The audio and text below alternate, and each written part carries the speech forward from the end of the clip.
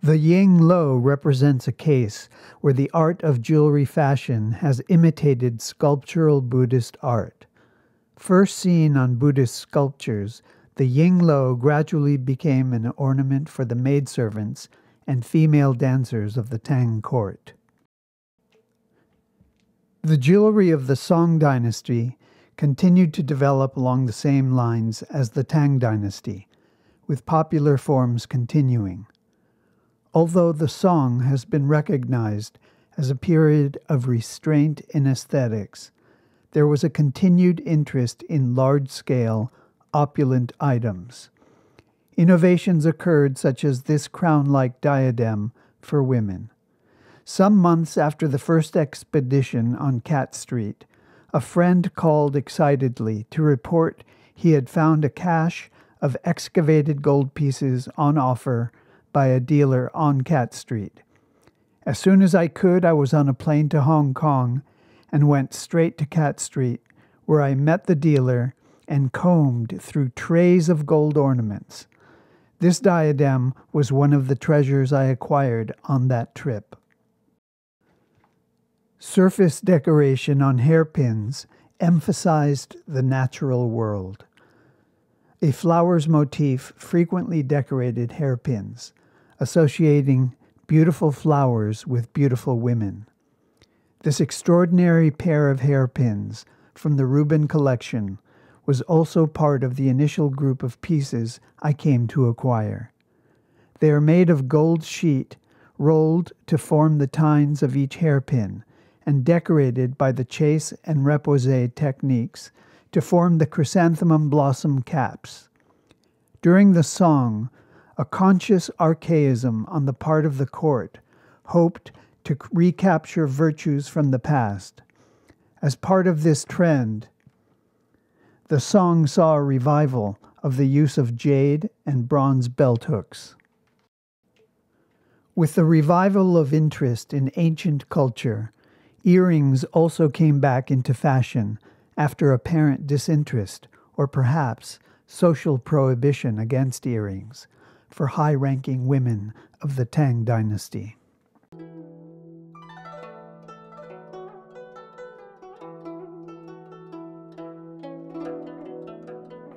The earliest ear ornaments found in Neolithic graves were made of nephrite jade. Earrings at the time were not worn matched in material or form. During the Qin and Han periods, the pierced ear fell out of favor. Social attitudes toward ear piercing had changed, as by then the pierced ear somehow came to signify loose morals and served as a reminder to ordinary people to control their actions and behave properly. By way of a hairpin, ear ornaments for the elite were placed by the ear rather than by suspension from a pierced ear. The glass erdung found in a Sixth Dynasty's tomb was actually an ear spool with trumpet-like ends. The hole through its length was used to tie the spool to the ear. The passion for exotica and precious metals in personal adornment, first addressed during the Han, culminated in the Ming and Qing dynasties with wonderfully ornate hair ornaments, earrings, and headdresses.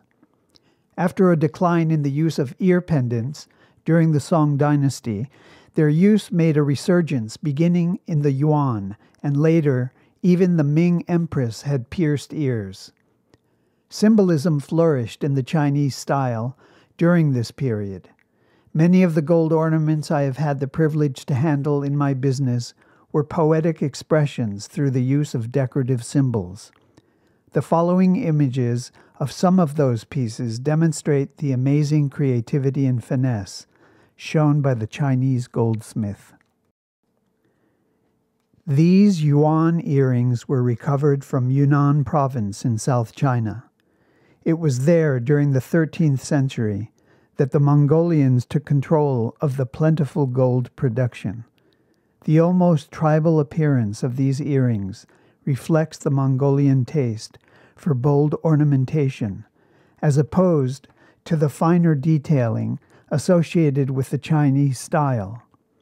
Set in the arms of each lotus-seated Buddha is a cabochon garnet. Above each figure is set a bright navette-shaped cabbed carnelian. The earrings tested to over 22-karat gold. Together, they weigh 33 grams. The Manchurian crane is credited by the Chinese with an almost unending life, and as such is often used as a symbol for longevity. In this ornament, we can appreciate the type of delicacy with which thin sheet gold was manipulated with finely drawn gold wire in order to imbue headdresses of the court with deep meaning. It was during the Ming Dynasty that the art of filigree reached its zenith. A driving force for the pursuit of ever-increasing detail and quality of craftsmanship was the enthusiastic patronage of the upper classes. The level of artistry achieved by the goldsmiths of the Ming Imperial Workshop parallels the excellence achieved by the contemporaneous silkworkers through the intricate style of stitching silk known as the forbidden stitch. The earrings pictured here are examples of the masterful filigree work done by these masters of the art of the Ming goldsmith. Buddhist influence, once again, is reflected here in the forms of the dragonfish, the origins of which can be traced to ancient texts that describe the Naga of India, a mythological serpent. The double gourd is yet another emblem of long life. Formed from high-carat sheet gold, the gourds were created by the repoussé technique in sections, which were then soldered together and finished with gracefully formed wire hooks. It gives me always such pleasure to see photos of artist-musician Joni Mitchell, not least because for nearly 2 decades she was photographed wearing the smaller of the 2 pair of earrings, which she would refer to as her daily Ming wear.